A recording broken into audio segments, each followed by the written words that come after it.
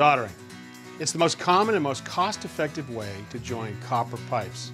Solder is an alloy of tin and other metals that melt at a relatively low temperature. When you melt the solder with a torch, it fills the gap between the fitting and the tube, making a watertight seal. To solder properly and safely, you'll need some special tools and materials. You should really start with a roll of solder. For plumbing applications, you want to make sure that it's lead-free. You'll also need a canister of propane and a torch tip. I really like this one because it has a push-button ignition. But if you don't have one like this, you can use a standard, but you need some way to light the flame either with a lighter or a striker. You'll also need a tubing cutter, some type of deburring tool, a pipe cleaning wire brush or emery cloth, soldering paste, which is sometimes called flux, and a clean, dry rag. Now for safety, you'll want to have eye protection, a fireproof heat shield, and you should have a fire extinguisher close by. Before you get started, make sure that you shut off the water and make sure that the pipes have no water in them at all. You'll also want to work in a well-ventilated area. Start by cutting the copper pipe with a tubing cutter. The cutter will make a clean cut on the outside of the pipe.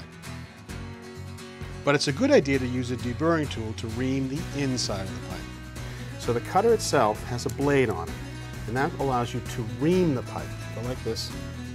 All right, and that can take away the deformation. Now if you're doing a lot of copper work, they make a reaming tool like this, and that's pretty handy. Now reaming ensures that the water flows more smoothly through the pipe. All right, so now once we've done that, we need to clean both the pipe and the fitting. So they make emery cloth.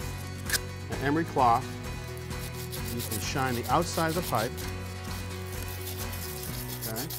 But you also can use the emery cloth rolled up to clean the inside of the fitting, okay? They also make a terrific brush that'll do the same.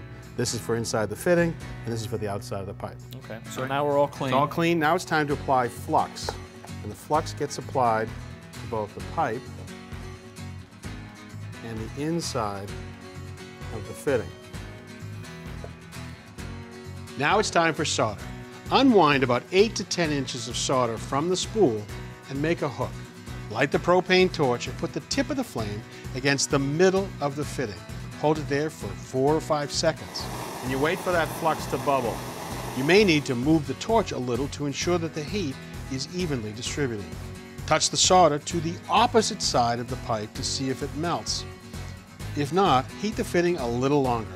If it does melt, press the solder into the joint until the hook completely disappears. As the solder melts, it will flow toward the heat into the fitting. It'll even flow upward. Then, being very careful to protect your hands, use a clean rag to wipe the joint. You'll want to remove any excess flux and smooth out any drips of solder. Once the pipe is cooled, you can turn on the water and check for leaks. That's about all there is to it. Soldering can seem daunting because it uses an open flame. And if you've never done it before, you may want to practice by making a few connections in a controlled setting without any obstructions.